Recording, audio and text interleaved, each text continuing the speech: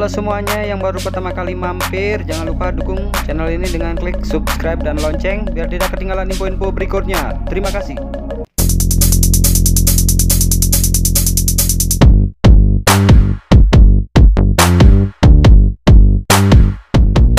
Halo sobat otomania, inilah dia Kawasaki Ninja 250 Livery KRT 2020 sudah meluncur, bertepatan dengan hebohnya lahirnya CX25R yang menggunakan 4 silinder sob. Sedangkan Ninja 250 ini tentunya menggunakan mesin 2 silinder parallel twin 249 cc 8 klep, memiliki power 39 PS serta torsi 23,5 Nm sob. Dan motor ini dijual mulai, ayo tebak, hanya 64 jutaan.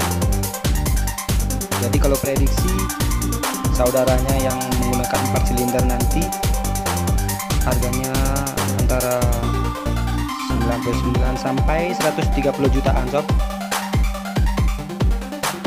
Dan memiliki kemiripan Livery KRT tentunya di video sebelumnya, dan juga banyak ya sudah beredar, sangat mirip dengan Ninja 250 ini. Hanya ada air scoop di bagian jidatnya itu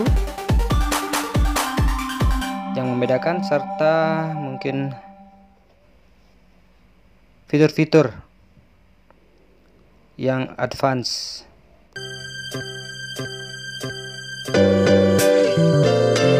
Kawasaki Ninja 250 Livery Special Edition KRT ini Kawasaki Racing Team, dimana Kawasaki menjadi juara World Superbike lewat Jonathan Rea juga tahun ini, jadi 5 kali berturut-turut sob.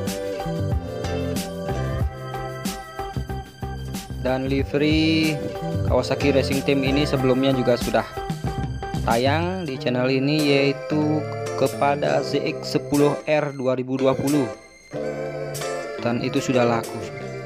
Terima kasih atas waktunya, jangan lupa tonton video terbaik di akhir video ini. Salam satu aspal.